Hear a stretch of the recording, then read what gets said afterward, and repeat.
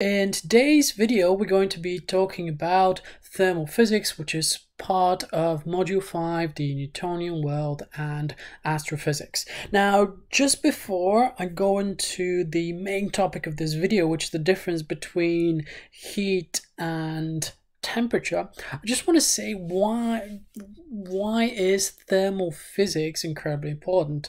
Now, number one, it looks at some very useful concepts. So the whole study of thermodynamics was instrumental to the creation of internal combustion engines, which also helped to spur the Industrial Revolution. So thermodynamics and thermal physics in general are invaluable to technological progress. Additionally, though, we're going to be looking at some really deep fundamental physics. I mean, questions such as what exactly is temperature puzzled scientists for hundreds of years. We're going to be able to answer those. Additionally, we're going to be starting to look at some concepts which are key to star formation. I've got a little picture over here of a collapsing cloud of mass, and as it collapses, the temperature seems to rise. Now, there's a certain magical temperature at which nuclear fusion reactions start to occur. Now, our understanding of thermal physics, of how this energy is gained, actually explains how stars are created, and if we know how stars are created, then we really know where all of the energy that we receive on Earth actually come from. Okay, well, let's start off with a couple of definitions over here. I'm going to do this slightly in reverse. So, temperature is a measure of the average kinetic energy of the particles in a substance. For example, I've got a little really good drawing over here with some object A, which is some fire, or something which is on fire. And if something has high temperature, that means that it has some very high average kinetic energy of all the individual molecules. So they're moving up and down and to the side in a random motion really rapidly.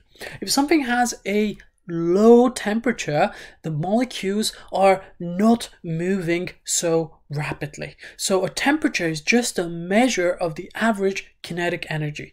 Later on in this series, we're going to be looking at an equation which links temperature in Kelvin, we'll be talking about Kelvin as well as a unit of measurement, directly to an equation. Okay, heat though describes the transfer of thermal energy from regions of higher temperature to regions of lower temperature. For example, imagine that you have something like a campfire over here. Let's say object A, some fire, and then there's an object B at a relatively low temperature, relatively close to it. Well, as time goes by, depending on depending on what sort of an insulator there is in between. Let's say that it's air. So air doesn't have a particularly high density of molecules, but even so, I'm just going to try and make a little bit of a very sort of simplified model over here, and this is obviously not drawn up to scale, but imagine that there's some air particles flying around. I know that they're not big, etc., but this is just to illustrate that. Over time, those air particles, as they're moving, they will eventually gain some energy from the fire.